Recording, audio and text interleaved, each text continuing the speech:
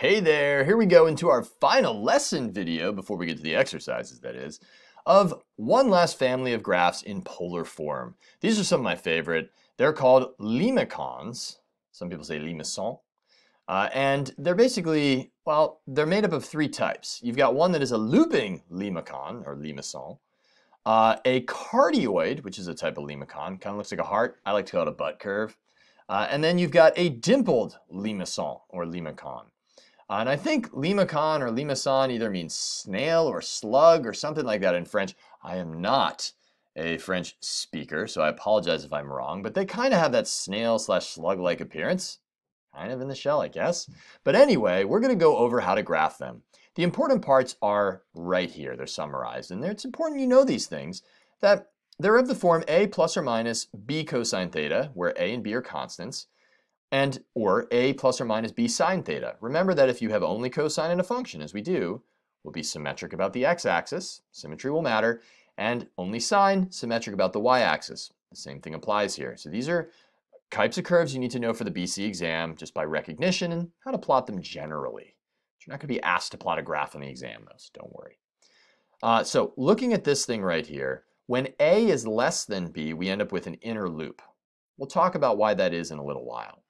You've got cardioids. That's when a is equal to b. We'll talk about why that happens. And then you've got a dimpled Limacon.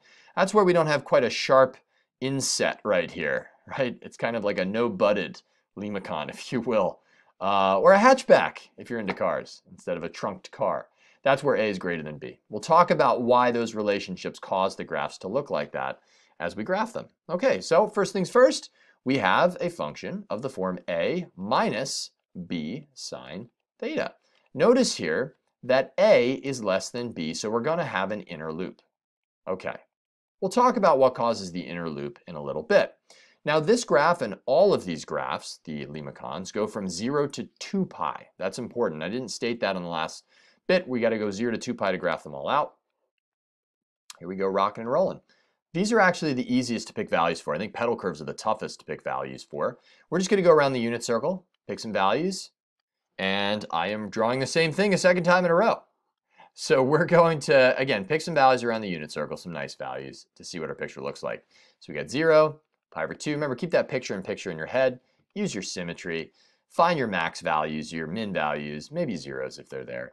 And we'll see what that gives us. Okay, so looking at this, let's pick theta equals 0. 2 times sine of 0 is 0. 1 minus that is 1. So we got the point angle of 0 out to 1. Boom.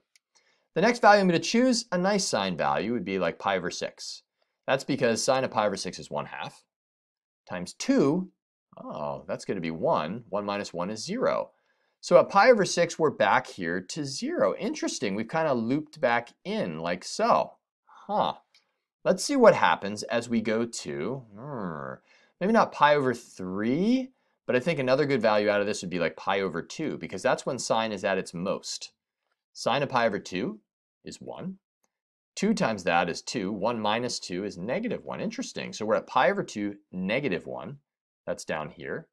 Interesting. So what's actually happening here is, if you look at all the sine values between pi over 6 and pi over 2, on the unit circle, that's between here and, well, not there, here and here.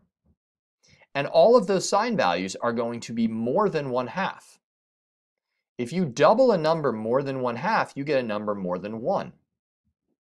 And 1 minus a number more than 1 is negative, which is going to cause you to take all these values and reflect them down here like this, causing us to have this loop going down like that. Hopefully I can make it a little bit smoother, like so. Now we know because of the symmetry, this is going to loop back up.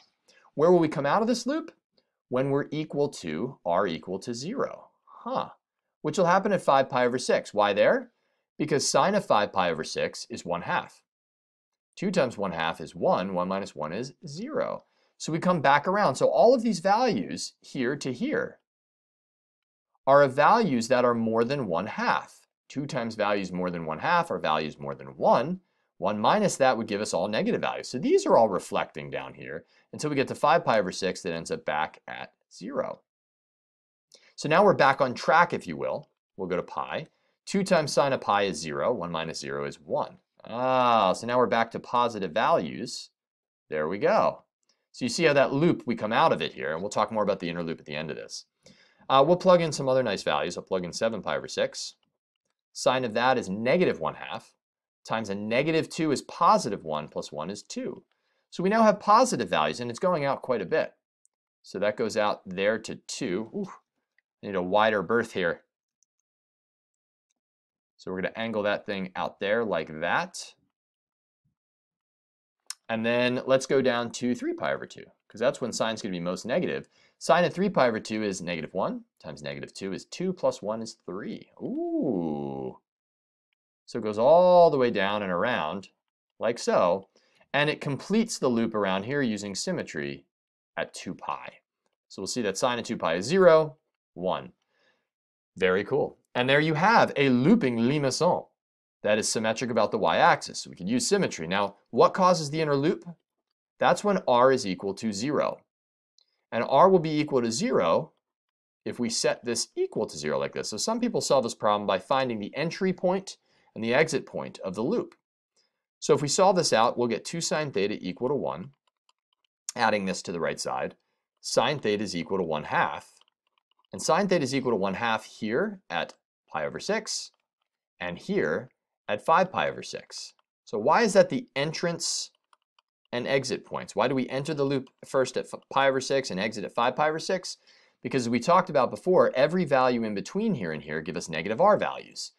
So we're getting smaller and smaller with r as we approach pi over 6 and then negative, which causes us to reflect in the opposite direction of the intended angles. As we come back around here to pi over 2, that's when this is most. And so 1 minus the biggest will be the most inward in the loop. And then we get less and less negative until we finally come back to 0 and exit the loop. And then we're positive the whole time here because 1 minus negative sine values will give us positive r values, going the direction of all the intended angles until we complete our loop. That's it. So your inner loop happens when r equals 0. It happens because r becomes negative. You get this inversion, this belly button, if you will, causing this inner loop. It's pretty cool. Okay, all right. So we'll do another one. We're going to do this one, which is a cardioid. Why do I know that it is? Because a and b are equal. Another thing to note is that we will be symmetric about the x-axis because this is in terms of cosine. So a equals b means we have a cardioid. And we'll talk about what causes no loop, so cardioid. But the fact that we do indeed end up with like a little bit of a but, if you will. I don't mean like but with 1 t, but with 2. So if we get theta, r, and again, we got our unit circle that we're plotting values along here. Nice job so far, by the way. We're really coming along sweetly here. So as we plug in here, I'll plug in, let's say theta equals, it's a little crooked, 0. That's going to be when cosine's maximized. Cosine of 0 is 1, times 2 is 2, plus 2 is 4. So that's here, and we're just going to plug in, again, some nice values along the way. I'll complete that unit circle. And this is going to be plotted from 0 to 2 pi. So 0, 4 would be right here. So we start out maximized. Then I'm going to plug in, I don't know, pi over 3. It's a nice value because cosine of pi over 3 is 1/2 of 2 is 1 plus 2 is 3. So we're at pi over 3, 3. That's over to here.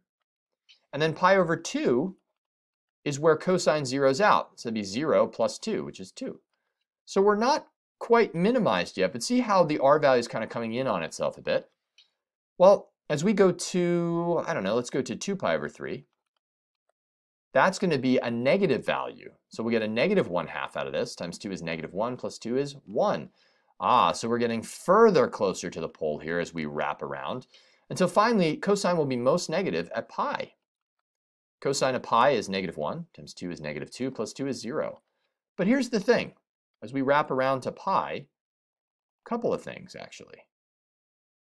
And I missed that point pretty badly. All right, there we go. So we've got that first half. Now we know it's going to bounce back around and come out there because of the symmetry about the x-axis. That's point number 1. The reason why, and this is point number 2, we're not going to have an inner loop here is r can never be less than 0. Because the most negative that cosine will ever be, this whole value will ever be, is when cosine is at pi, which is equal to 0. That's because a equals b. So a can never be less than b. Therefore, we can never have an r value that is negative So we'll never go in the opposite direction of an angle, causing the inversion, that belly button, that loop, inner loop that we saw in the last bit. So we're going to plug in a couple more points just to complete this. I'll do 4 pi over 3. I'm choosing those points because we get nice half values.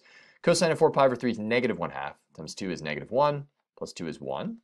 So we're kind of bouncing back out here at 4 pi over 3. Boop.